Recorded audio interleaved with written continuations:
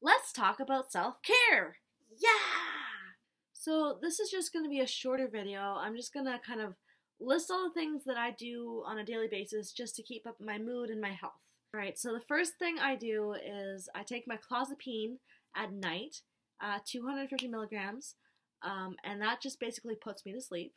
Then when I wake up in the morning, I take my Abilify, 5 milligrams of that, and it's an antidepressant that actually helps me wake up. And then I drink a liter of water, because water is really, really good for your health. It flushes out your system. It's very, very good for you. That is followed by a gummy multivitamin that I take. It's just like this little delicious treat, and like it's supposed to be good for you. You know, gives you all your vitamins for the day. So I do that. And then my dad got me into this. It's called echinacea. It's just like this little brown pill, and it's really good for your health. It keeps up your immune system so you don't get cold as often. And then once that's all in my body, I go for a little quick run.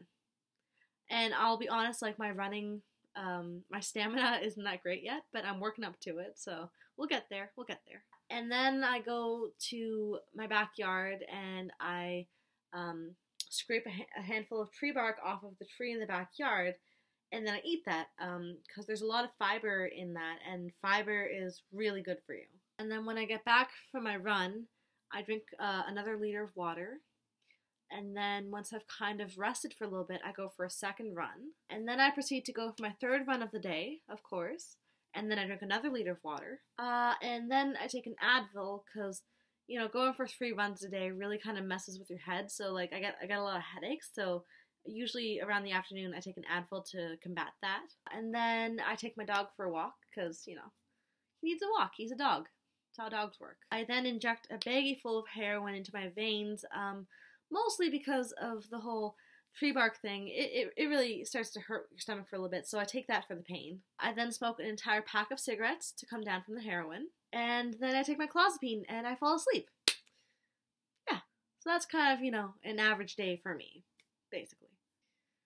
Caring for yourself, keeping yourself healthy, maintaining your health, very, very, very important stuff. And so, I mean, do what you have to do to stay healthy, and don't actually inject heroin, ever. Don't do it. Thank you for watching this week's video. Comment, like, subscribe. I love reading your comments. I love replying to them, so keep doing that. If you haven't already subscribed, I would love for you to do so. I will continue to make videos like these. And if you want to like it too, I mean, yeah, do it. Just do it. I'll see you in a week.